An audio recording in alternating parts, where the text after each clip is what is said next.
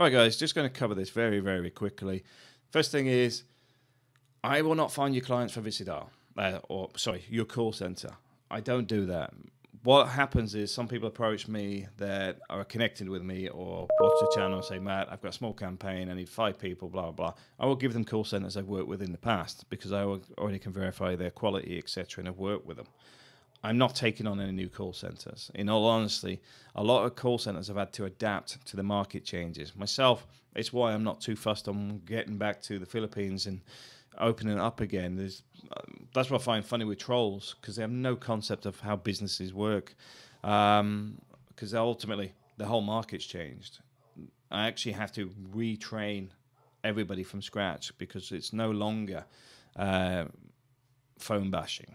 At the same time, getting inbound contracts, the prices are being dropped. Outbound contracts are being pushed the same way. It's not something I'm interested in anymore. We were in at the right time, made some good money, got out of it, moved into something else now. And to be honest, if I was actually looking at setting it back up, it'd be around graphics design, SEO, and maybe even YouTube stuff, even doing things like managing multiple accounts for all the thumbnails and all that sort of stuff. That's the stuff I would look at, because they're more niche and you can reach people directly rather than trying to get a call center contract where the business that's asking for it has already got another 100 call centers on it. But anyway, now I'm on to what I'm going to talk about today, which is Vicidial. Vicidial is free. You can download this, you can install it on a server, it runs on Asterisk. If you're running a call center, this automatic dialing system works really well. It will take you about a month to fully understand it, and I do recommend you understand it. Not your IT guy, you understand it. And get a screen up on the wall that you can watch in the call center to look for things like congestion on the lines. Congestion on the lines can cost a lot of money quite quickly because the calls aren't completing, but the dialer keeps churning more and more calls, which you're paying for. You know, it's actually getting run up on your data. So bear that in mind. It's why one of the reasons that my dialing costs were about a third of a lot of other call centers, because I monitor the actual congestion. But at the same time, when I'm sitting there looking into the office next door and seeing that people are looking a bit half asleep, I throttle the dialing number up and try and just get it to the maximum to wake everybody up. Getting calls every few seconds, it becomes like a chicken house where everyone's like, but the point is, you need to understand this software. That is your bread and butter. That is your cash. But it's free. Download it. Vicidial.org gives you it. If you're serious about call center, this piece of software will make life so much easier. The automation on it, with 45 people, I was dialing 29,000 calls a day. I'm out of the call center stuff. Like I said, I'm not really interested these days. I'm more interested in software design and other bits and pieces that are a bit more interesting for me. But it's one of the reasons the call center hasn't reopened, because several of the people that I've worked with before, as soon as, even from my own VA, they just go, it's too hard. It's too hard. And you're thinking, it's not that hard. I can teach you. All I need is somebody who's capable of doing X, Y, Z. You just have to log in and follow my patterns. You know, just copy what I do, replicate it. It's too hard. Even about a month ago, somebody needs the work, and I asked them to just take some of my videos on another channel and just write articles, almost like transcription. Now, they're doing transcription already for somebody else at a very low rate. With this, they could have been earning a lot more money, but they're like, well, I don't want to let you down. I don't know what... Yeah, that's the frustrations I have.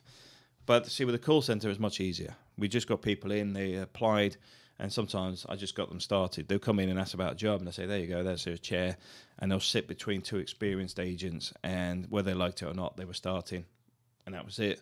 Off they went, and it worked really well, because the thing is, all my agents could get a job in any call center in Cebu, and most of them have. You know, at the end of the day, I'd say about 99% of them are working in call centers right across Cebu, and that for me is the achievement of it. You know, at the end of the day, they got work. But the big problem I have is trying to get that next level, which is moving somebody from phone bashing into something else. You know, we ran transcription for a while, had a few, I think it was about 6 to 10 agents on that, but it's one of those other ones that was a race to zero. Too many. I'll be honest with you, if Indians and Pakistanis can do it, they're going to do it for cheaper. It's as simple as that. It's just being honest. Because one of the things they do struggle with is YouTube, because they can't, a lot of them can't speak good English. They'll say, I speak very good English. But the problem is, when you're actually trying to sell something, that accent often puts a lot of people off, and it makes it difficult. But also, a lot of people are aware of it, which is why you see a lot of these videos with just music and stuff on it. Trying to get some Filipinos to do something similar, but obviously with a better accent, and do some accent training as well. It's hard work. But ultimately, there is work out there, but not everything relies on call center and phone bashing. I do recommend, if you're running a call center, have a look at other niches that may actually be paying you better money. I was doing quite well because we were in the solar energy business when it was heavily subsidized, which meant that there was money for everybody. You know, at the end of the day, we're getting $70 a lead.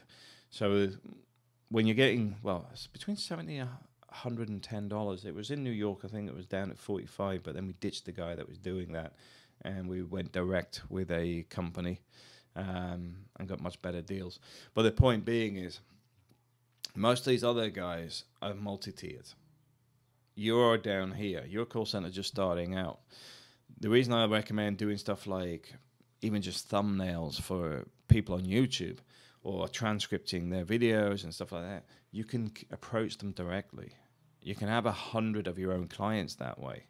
Phone bashing, you're approaching somebody that already has 100 call centers, and they're not looking to pay you well. They're looking to pay the absolute minimum and profiteer as much as they can. So that's why I don't bother with the call centers these days. But anyway, up to you. But do not ask me, can I help there? Can I set this up? Can I find your clients? I'm out of the call centers. I'm not interested anymore. I'm more interested in using it for virtual assistants and other things, which are a different tier. But the problem I have with that is getting the right people. Thanks for watching.